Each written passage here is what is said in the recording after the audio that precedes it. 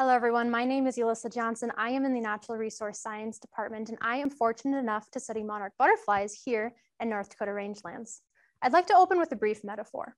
Let's say you're baking a cake for your sister's birthday. The only recipe you have is your great-grandmother's butter pecan cake passed down from generation to generation.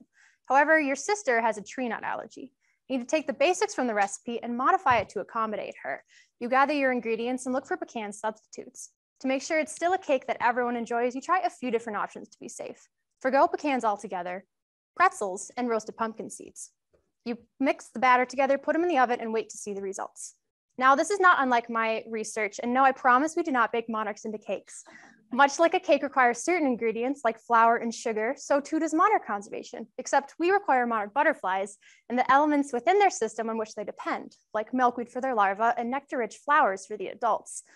You had to adapt when the only recipe you had included something your sister can't eat. For my work, this is also similar to overcoming obstacles posed by climate change and land use change. Milkweed and flowers once flourished in Midwestern prairies. These are great places for biodiversity, or at least they were. You see, post-European settlement came disruption to many natural processes via fire suppression and replacement of bison with non-native cattle. This loss of disturbance, accompanied with agricultural spread, led to a decrease in milkweed and flowering forbs in some areas by as much as 90%. To encourage these food resources for monarchs once again, we set out to reintroduce disturbance to our working landscapes. In other words, we want to support monarch conservation while still sufficing human needs in the face of climate change. Like the food allergy example, we have to try our best to adapt to still get the end product we desire, a tasty cake and a healthy monarch population. We use 3 management options to test which one would produce the highest milkweed, monarch, and flower abundances. The no pecan cake is a season-long grazing approach. This is our business as usual treatment and follows the traditional recipe as closely as possible.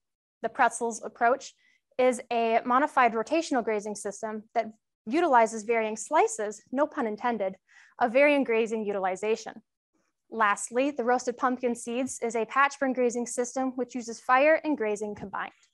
Given the extreme drought conditions we found this last summer, we found that adding pretzels or a modified twice-over-rest rotational grazing system resulted in the highest amounts of milkweed, monarchs, and flowers.